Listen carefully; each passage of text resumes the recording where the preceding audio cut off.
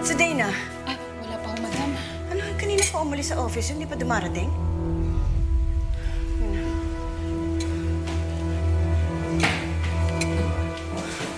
Ma.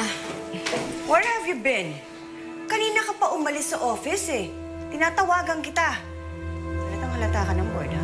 I had to get out of there. Baka mamaya kung anong magawa ko sa Gia na yan, sobrang gigil. I have to... I'll go to my room right now, Mama. May tinatago ka ba? Ha? Wala.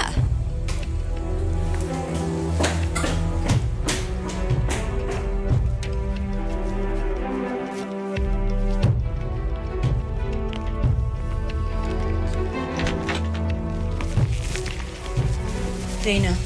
Ma, privacy, please. Sorry.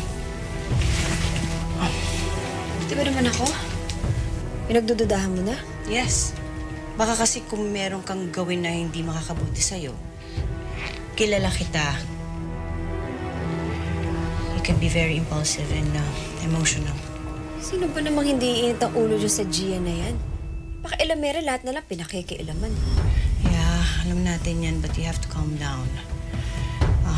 Dami-dami na nga problema ng kumpanya natin. Suspect pa ako sa nangyari sa papa mo. One wrong move. Baka damputin ako, so we have to lay low. Ha? Ngayon pa talaga? Eh baka mamaya manalo si Gia. Naagaw na niya sa akin lahat. Si Papa, si Michael, si David. Tapos ngayon pati yung kumpanya, I can't just lay low. Pero hindi ka rin naman pwedeng sumugod-sugod na lang sa gera. Baka ikaw unang matumba.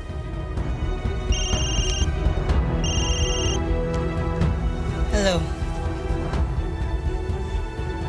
Are you sure?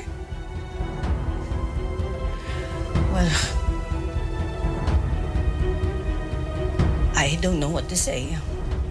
What do you expect me to say? Sige, we'll meet first thing tomorrow. Bye. Is that the cursed email? Confirmed na yung company email ay sa computer ng papa mo talaga nang galing yung announcement.